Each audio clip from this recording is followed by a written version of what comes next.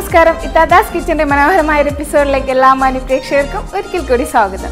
ഇന്ന് ഇത്താത്താസ് കിച്ചണിൽ നല്ലൊരു റെസിപ്പിയുമായി നമ്മളോടൊപ്പം ഉള്ളത് സെക്കീനത്തെയാണ്. അപ്പോൾ ഇപ്പോൾ എന്ന് പറഞ്ഞാൽ നമ്മുടെ സീസണൽ ഫ്രൂട്ട്സിൻ്റെ കാലമാണ്, ചക്കയുടെ മാങ്ങയുടെ ഒക്കെ കാലമാണ്. അപ്പോൾ ഇന്ന് നമ്മൾ ചെയ്യാൻ പോകുന്നത് ചക്ക വെച്ചിട്ടുള്ള ഒരു നല്ല റെസിപ്പിയാണ്. അപ്പോൾ അത് നമുക്ക് പ്രിപ്പയർ ചെയ്ത് തരുന്നത് സെക്കീനത്തെയാണ്. അപ്പോൾ സെക്കീനത്തെ നമ്മുടെ ഷോയിലോട്ട് ആദ്യമായിട്ട് നമുക്ക് വെൽക്കം ചെയ്യാം. അപ്പോൾ നമ്മൾ ചക്ക വെച്ചിട്ടുള്ള എന്താണ് ചെയ്യാൻ പോകുന്നത്? പുട്ട്. ഇത് നമ്മള് പച്ച ചക്ക ഉണക്കി പൊടിച്ചത്. ഇത് സാധാരണ നമ്മള് എന്താ പറയാ മൂത്ത ചക്ക സ്ലൈസ് ചെയ്തിട്ട് പൊടിച്ചത്. ഇല്ല നമ്മള് വേറെ പൊടികളൊന്നും ഇല്ല. പിന്നെ വേണ്ടത് പഞ്ചസാര വേണ്ട. പിന്നെ തേങ്ങയും ഉപ്പ് ഇത്രേ ഉള്ളൂ. അപ്പൊ നമ്മള് സാധാ പുട്ട് ഉണ്ടാക്കണ പോലെ തന്നെ നമ്മള് അപ്പൊ പൊടിയൊന്നും മാറ്റിന്ന് ചക്ക വെച്ചിട്ടുള്ള ഒരു വെറൈറ്റി ആയിക്കോട്ടെ എന്ന് വെച്ചിട്ട്. പിന്നെ പറഞ്ഞാല് ചക്ക എന്ന് പറഞ്ഞാല് നല്ല ഒരു ഹെൽത്തി ആയിട്ടുള്ള ഒരു ഫ്രൂട്ട് ആണ്. അപ്പൊ നമുക്കിനി അപ്പൊ അതിന്റെ പ്രിപ്പറേഷനിലോട്ട് കടന്നാലോ? ഓക്കെ, അപ്പൊ ഇനി എടുക്കട്ടെ. ചക്കയുടെ പൊടി ഒരു ബൗൾ. അപ്പൊ ഒരു ബൗള് ചക്കന്റെ പൊടി എടുത്തിട്ട് കുറച്ച് തേങ്ങ നമ്മൾ ഇതുമായിട്ട് തന്നെ മിക്സ് ചെയ്തെടുക്കാം. പിന്നെ പാല് ആവശ്യം, തേങ്ങാപ്പാലാണ് ചെയ്തെടുക്കുന്നത്. നമുക്ക് ഇഷ്ടമുണ്ടെങ്കിൽ പച്ചവെള്ളത്തിലും ചെയ്യാം. കുറച്ചൊരു ടേസ്റ്റ് കിട്ടാൻ വേണ്ടിട്ട് തേങ്ങാപ്പാൽ ആഡ് ചെയ്തു. പിന്നെ ഉപ്പ് നന്നായി കുഴച്ചെടുക്കാം. അപ്പൊ നമ്മള് പൊടി ഇപ്പം സാധാ ഇത് പോലെ പൊടി പോലെ ഒട്ടിപ്പിടിക്കത്തൊന്നുമില്ല. കുറച്ച് വെള്ളം ചേർത്താൽ മതി. സാധാ പുട്ടിന് കുഴക്കണ പൊടി വെള്ളം വേണ്ട. ചക്കൊക്കെ വീട്ടിൽ നന്നായിണ്ടാവും. ചക്ക ഇവിടെ ഉണ്ട്, നല്ലോണം ഉണ്ടല്ലേ? അപ്പം ചെയ്തു വെച്ചതാണത്. കുറെ ആയപ്പം ഇങ്ങനൊക്കെ ഓരോന്ന് പരീക്ഷിക്കാന്ന് വിചാരിച്ചു. റോഷിത്താന്റെ വീട്ടിൽ ഇഷ്ടം പോലെ ചക്ക ഉണ്ട്.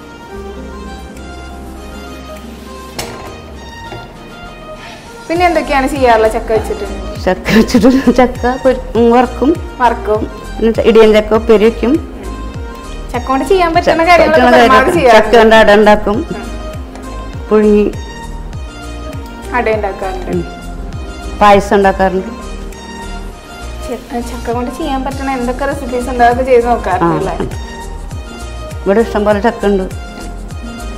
ഇപ്പം സീസണാണ്, ഇഷ്ടം പോലെ ഉണ്ടാവൂലേ? അപ്പൊ നമ്മുടെ ചക്കപ്പൊടിനുള്ള പൊടി ഇവിടെ നന്നായിട്ട്, ചക്കയുടെ പൊടി നമ്മളിനി നമ്മുടെ റൈസ് പൗഡർ ഒന്നും ഇതിൽ തീരെ ആഡ് ചെയ്യുന്നേ ഇല്ല അല്ലേ? ഇല്ല. നന്നായിട്ട് അപ്പൊ നമ്മുടെ പുട്ടിന്റെ പരുവത്തില് കുഴച്ചെടുത്തിട്ടുണ്ട്. ഇനി നമുക്കിതൊന്ന് സ്റ്റീം ചെയ്തെടുക്കാം. അപ്പം ഈസി ആയിട്ട് ചക്ക പൊടി ഉണ്ട് വെച്ചാൽ ഈസി ആയിട്ട് പ്രിപ്പയർ ചെയ്യാൻ പറ്റുന്ന ഒരു റെസിപ്പിയാണ്. അപ്പൊ ഇനി ചക്കയുടെ കാലാവുമ്പോൾ എല്ലാവരും അത് ഈ ഒരു കാര്യം കൂടി ചെയ്ത് നോക്കുക. നന്നായിട്ട് ഉണക്കി പൊടിച്ച് വെച്ച് കഴിഞ്ഞാൽ നമുക്കിങ്ങനെ ഹെൽത്തി ആയിട്ടുള്ളൊരു ഫുഡ് കഴിക്കാൻ ചെയ്യാം അല്ലേ? ഓക്കെ, അപ്പോൾ ഇനി നമുക്കിത് സ്റ്റീം ചെയ്യാൻ തുടങ്ങാം.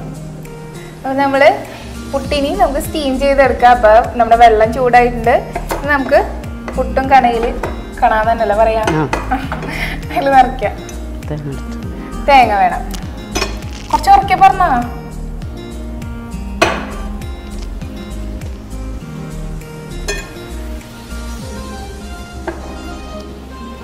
നമ്മൾ പൊടിയിൽ ആഡ് ചെയ്തിട്ടുണ്ട്. പിന്നെ തേങ്ങ വേറെ സെപ്പറേറ്റ് ആഡ് ചെയ്യുന്നുണ്ട്.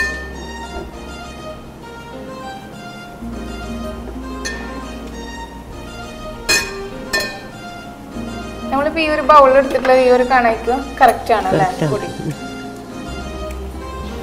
ഇതിപ്പം കുറേ അരിക്കേണ്ടി വരില്ല ഇങ്ങനെ അരിഞ്ഞ് ഒരു പൊടി കിട്ടാനായിട്ട്? നമ്മള് സാധാ മിക്സറിലിട്ട് പൊടിച്ചെടുക്കാണ് ഉണങ്ങിയതിന് ശേഷം. അങ്ങനെയും പൊടിക്കാം, മില്ലിൽ കൊടുത്ത് പൊടിക്കും. മില്ലിലാവുമ്പോ അധികം വേണം.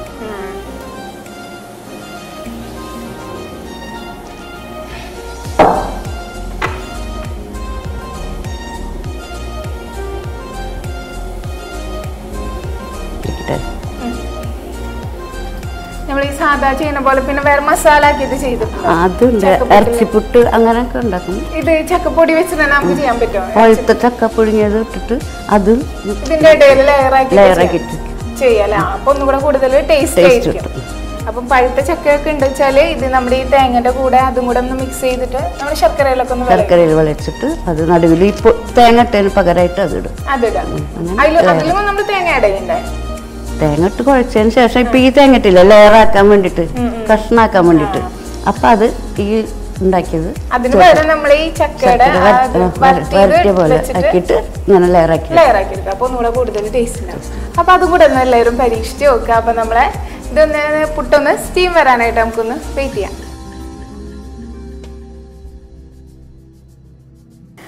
അപ്പൊ നമ്മുടെ പുട്ടിന്റെ സ്റ്റീമൊക്കെ വന്നു തുടങ്ങി. നമുക്ക് ഇപ്പൊ എടുക്കാനായോ?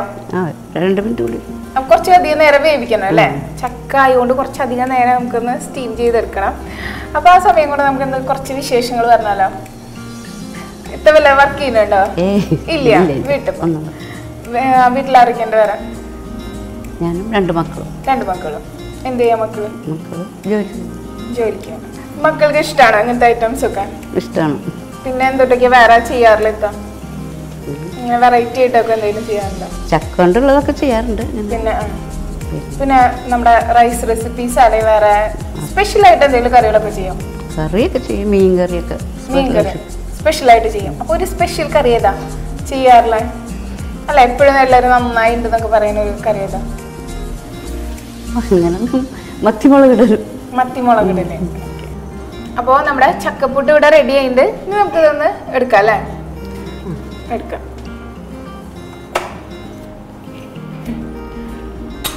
അപ്പൊ നമ്മൾ ഇനി ഇത് കുറച്ച് നേരം അധികം നേരം അങ്ങനെ സ്റ്റീം ചെയ്ത് തന്നെ എടുക്കണം അല്ലേ?